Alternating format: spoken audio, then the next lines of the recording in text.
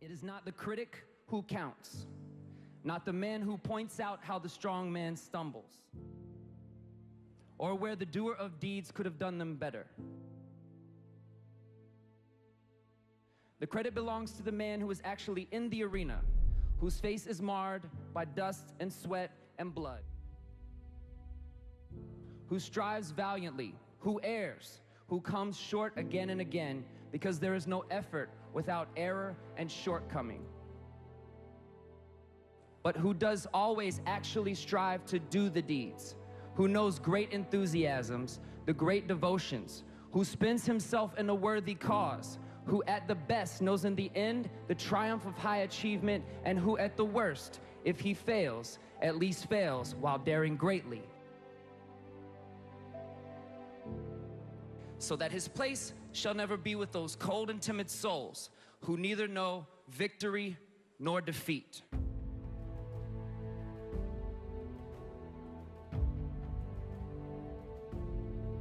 It's not easy. Can I do it? Yes. Fear of no, the fear of failure, the fear of standing by myself. What else is available? Of taking a chance, a fear of losing it all. What else is available to me that will bring some extra meaning and value?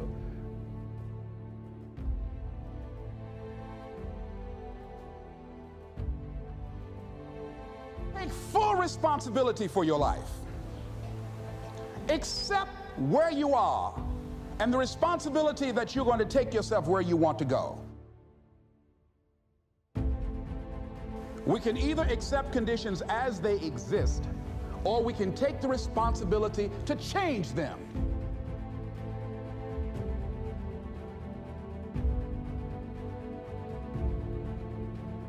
I'm in charge here.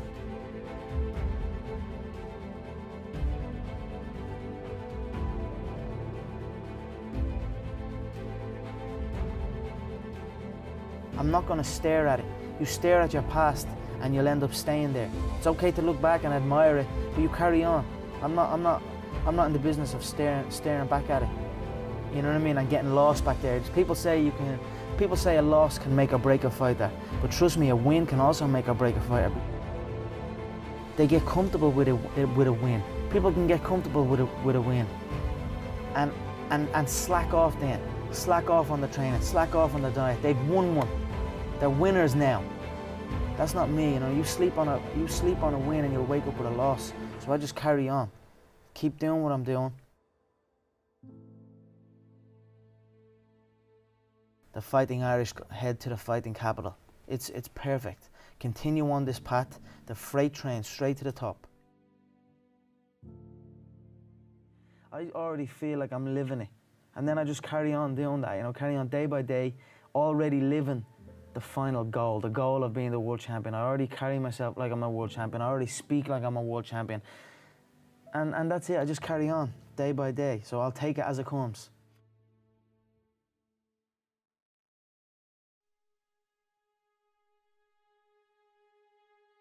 Irish mentality is when you're finished school, if you're not going to college or anything, you have to get a job straight away. There's no chasing your dreams and doing what you want to do, you know what I mean? It's get a trade or get in and do a job. So I got the first trade that came my way, which was plumbing, you know what I mean? And I spent 18 months doing that, and I'm looking around on the site and I'm looking at the fully qualified people, you know, bad backs and bad posture and not making, you know what I mean? Not a good life to live, you know, and I just realized I didn't want to go down that route, you know what I mean? I thought I could do something with my life, and I knew I had the ability to make it in this game.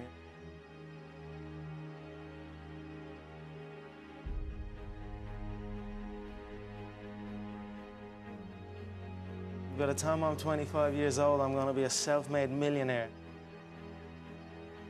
2013, you said, by the time we're 25, we're going to be a self-made millionaire. There's no one laughing at me now. I tell you. I already feel like a millionaire, Ryan. You know? Yeah, I really do. I feel like a millionaire. I feel like a superstar, and that's the way I felt back then when I first started. You know what I mean? I kept that vision in my head. I kept that belief. I hit the gym. I trained hard. I believed in my abilities, and now here I am. I'm at the making a big name for myself on the mixed martial arts scene. I'm at the making some money, and hopefully it inspires all the martial arts I call here, and all the guys from my gym and all around the country, you know, to go after their dreams and chase it down, because there's only one thing that's impossible, and that's to beat a man that doesn't give up.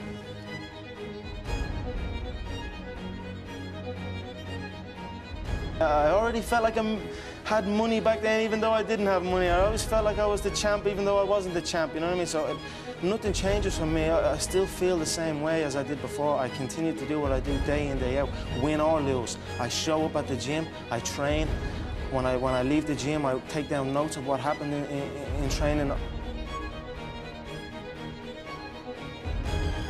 The amount of work I put in, you know what I mean? No one works harder than me. I'm the hardest working athlete on this side. Possibly the most famous Irish man on the planet. To the gym, I repeat, and then that's it, that's my life.